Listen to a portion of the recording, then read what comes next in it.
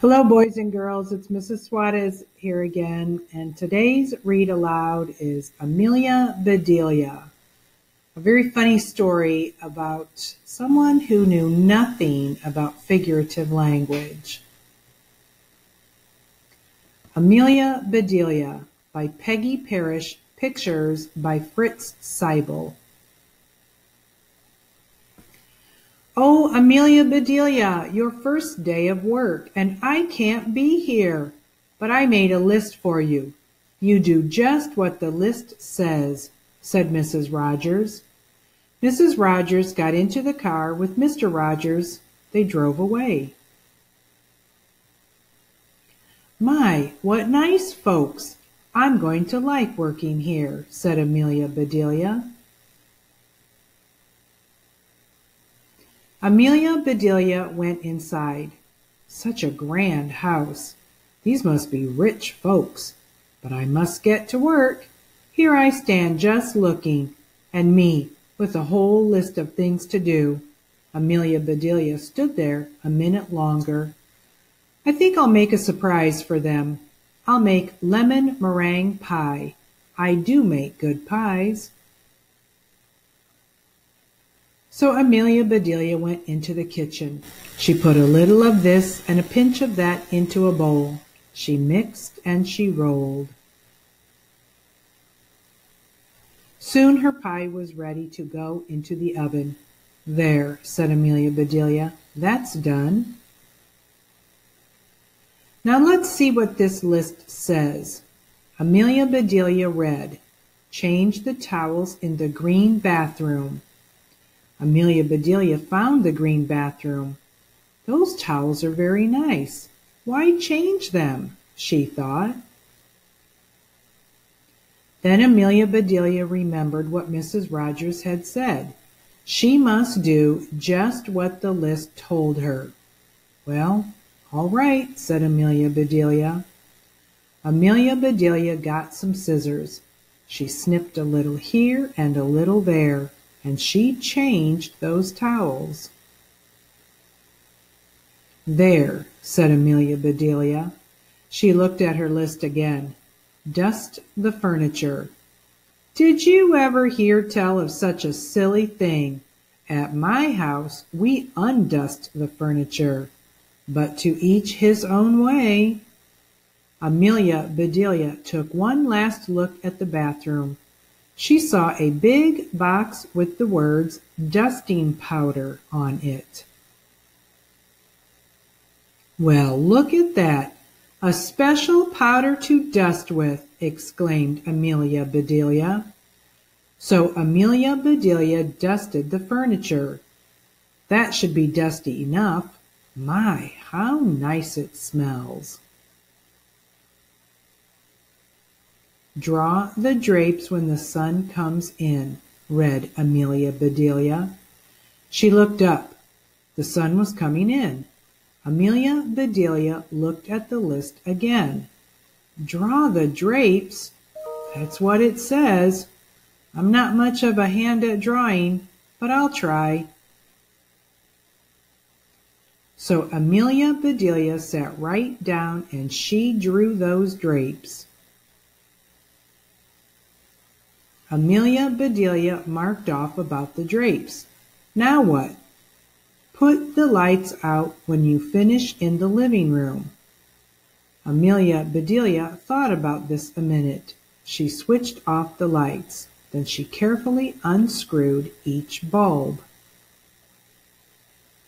And Amelia Bedelia put the lights out. So those things need to be aired out too, just like pillows and babies. Oh, I do have a lot to learn. My pie! Exclaimed Amelia Bedelia. She hurried to the kitchen. Just right, she said. She took the pie out of the oven and put it on the table to cool. Then she looked at the list. Measure 2 cups of rice.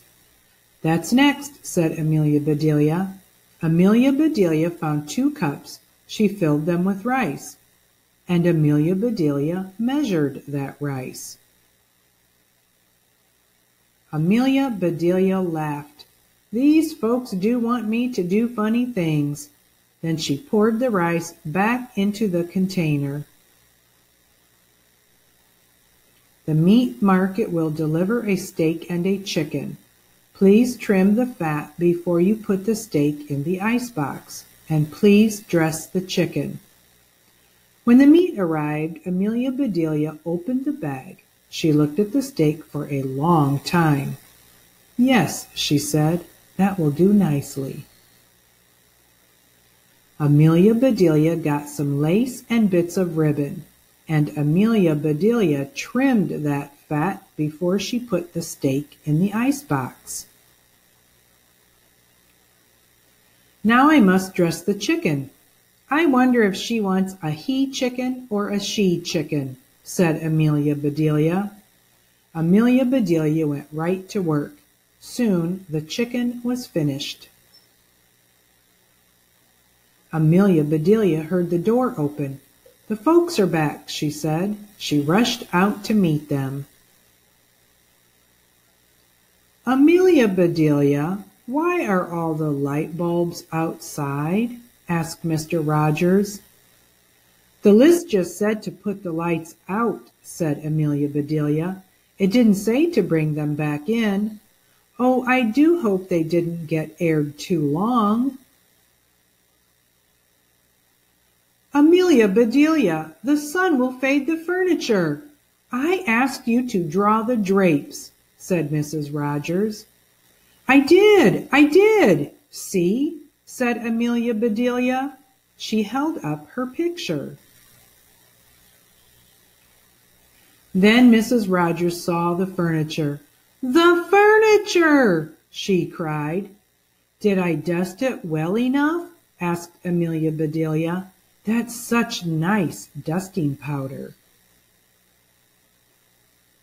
Mr. Rogers went to wash his hands. I say, he called, these are very unusual towels. Mrs. Rogers dashed into the bathroom. Oh, my best towels, she said. Didn't I change them enough? Asked Amelia Bedelia. Mrs. Rogers went to the kitchen. I'll cook the dinner. Where is the rice I asked you to measure? I put it back in the container, but I remember. It measured 4½ inches, said Amelia Bedelia. Was the meat delivered? Asked Mrs. Rogers. Yes, said Amelia Bedelia. I trimmed the fat just like you said. It does look nice. Mrs. Rogers rushed to the icebox. She opened it. Lace! Ribbons! Oh dear, said Mrs. Rogers. The chicken! You dressed the chicken? Asked Mrs. Rogers. Yes, and I found the nicest box to put him in, said Amelia Bedelia.